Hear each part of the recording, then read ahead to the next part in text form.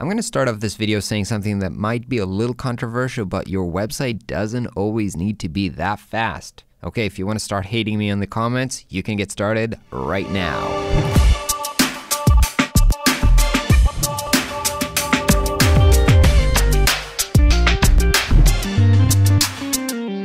Hey everybody, what is up? So sometimes when I do these kind of website reviews and show you these cool fancy animation, a lot of you would tell me in the comment, yeah, it looks cool, but it makes the website so slow. It ranks as a slow website on Google. That's a bad practice. You don't want to do this. You always need your website to be as fast as possible.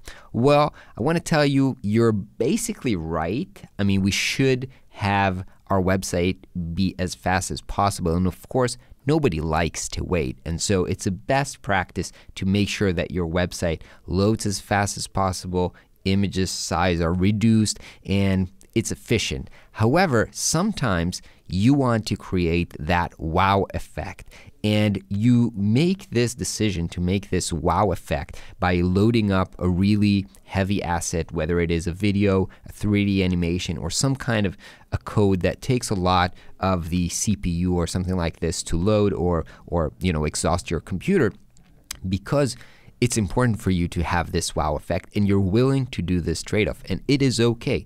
You need to remember that there is no one goal or one standard for website.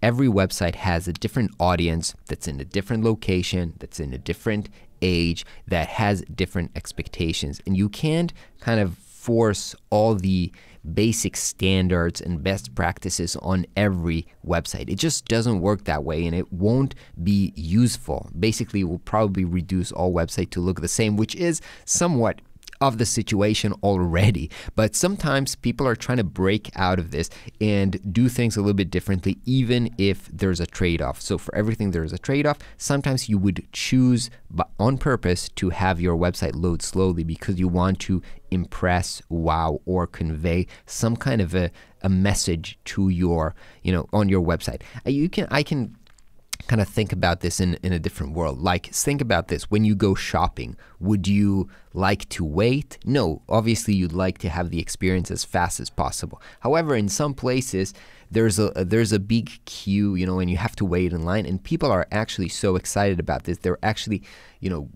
going and standing in line, I don't know, Apple lunches and all that kind of stuff is part of the ritual to build excitement and show that this is something that's worth waiting for. So you can make this analogy to web design and decide sometimes for a specific group of people. For example, for us as designers, when we're trying to impress other designers, we're willing to wait for a website to see that loader, which in different contexts might piss you off and you'll just leave this website alone. But when we're trying to see what other animations another designer created or what kind of a cool effect they had on their website, we're much more patient and willing to stay on the website. So takeaway from this video is, do not always say, oh, everything has to be this way. Think for yourself and think about the different scenarios and what are you trying to achieve with the website that you're designing, and then make good decisions based on that. I will see you on the next video. Bye-bye.